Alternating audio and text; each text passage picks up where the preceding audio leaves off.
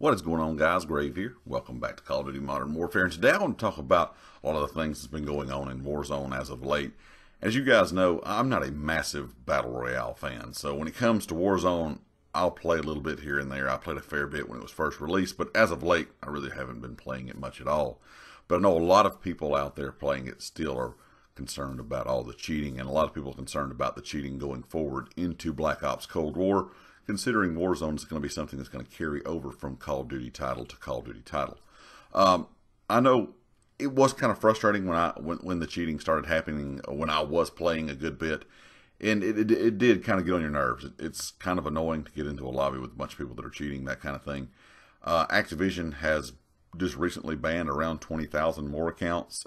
They're claiming they have banned several 100,000 over the period of the game being released, or Warzone being released. But overall, I think it's kind of concerning to a lot of people that this much cheating is going on, considering it does not really seem like the anti-cheat in the game is really that good, I guess. I'm not sure exactly what they're doing for Black Ops Cold War, but overall, I think a lot of people are kind of getting concerned that it's going to ruin the game for the people that just enjoy playing just Warzone.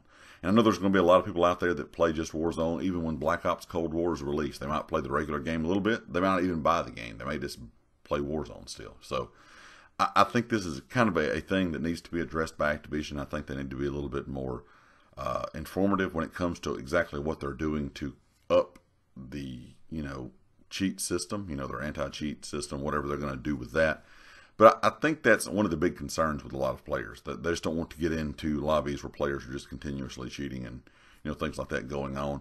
And I will say, that was part of why I don't really play a lot. Like I said, I'm not a huge fan of Battle Royale games anyway, but also kind of you put not being a massive fan of them and you put all the cheating and all the other junk going on kind of on top of that, it just makes it not really enjoyable, in my opinion.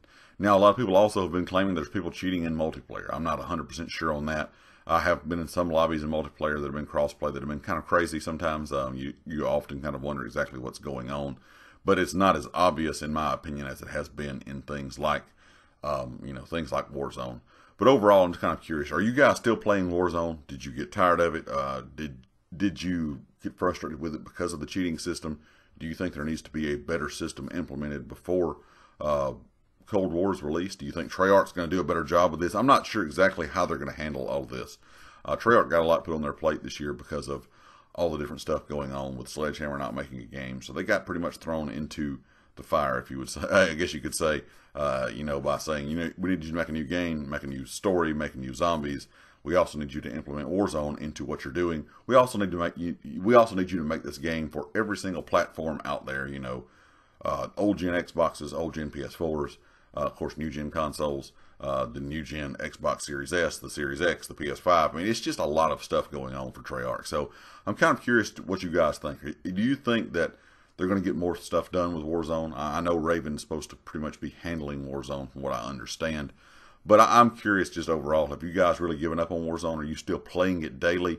Or is it something you just kind of play here and there and you rather would play, like multiplayer? Personally, I'm ready for Cold War because I really do enjoy the 6v6 so far.